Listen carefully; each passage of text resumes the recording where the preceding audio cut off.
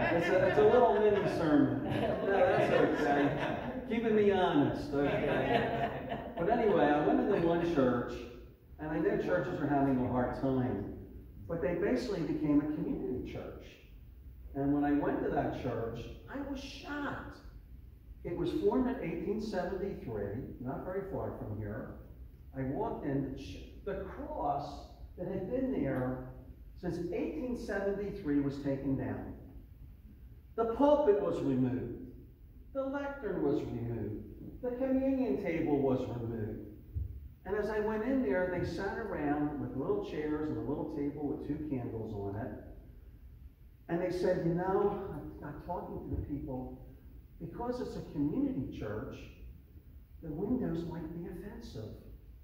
So I'm probably going to take out our stained glass windows and replace them. And I walked out of there and I thought, my goodness, this was a church at one time that had the most experienced and God-filled pastors in this church. What is going on? What is happening? I'm not trying to be critical. Okay, they had to make that move. But the thing that really hit me was, one of the former pastors was asked to come back and to do a baptism. Guess who had to get approval to do the baptism in that church since 1873? From the board of the community center. Can you believe that? Had to go there and write for permission. A church that he pastored at for years had to have permission to come back in and do a baptism in that church through the community center because it might be offensive. Folks, we got to get on track for the renewal of the church. We need to reach out there. When we get into Matthew 9, that's going to be a little longer sermon than what I'm doing right now. But that's okay. But the renewal of the church, that's what we need to be about. Renewal of ourselves. Renewal of ourselves. Well, that kind of filled in for the ministry of music, to be honest with you. I saw that and said, we don't have ministry of music right now. But I did see that renewal of the church this past week. And I thought, for the ministry of music, I want to talk a little bit about that. Believe me, I'm not trying to be critical.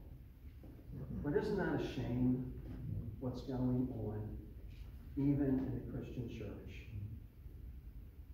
Well, we don't want that to happen here, and it's not going to happen here, because we are going to preach Jesus, and we're going to preach renewal in our lives. Well, let's have the scripture lesson, and then I'll really give you something. Okay?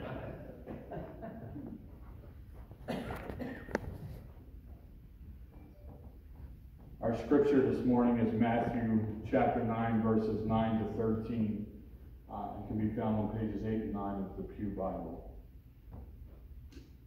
As Jesus was walking along, he saw a man called Matthew sitting at the tax booth, and he said to him, "Follow me."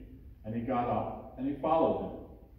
And as he sat at dinner in the house, many tax collectors and sinners came and were sitting with him and his disciples. When the Pharisees saw this, they said to his disciples, "Why does your teacher eat with tax collectors and sinners?" But when he heard this, he said, "Those who are well have no need of a physician, but those who are sick. Go and learn what this means. I desire mercy, not sacrifice, for I have come to call not the righteous, but sinners." This is the word of the Lord. Thanks be to God.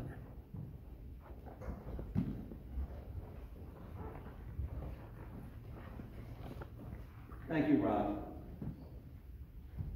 Let us pray. Our Heavenly Father, we thank you for the gospel message of chapter 9, verses 9 and 13. And as we study your word this morning, may the Holy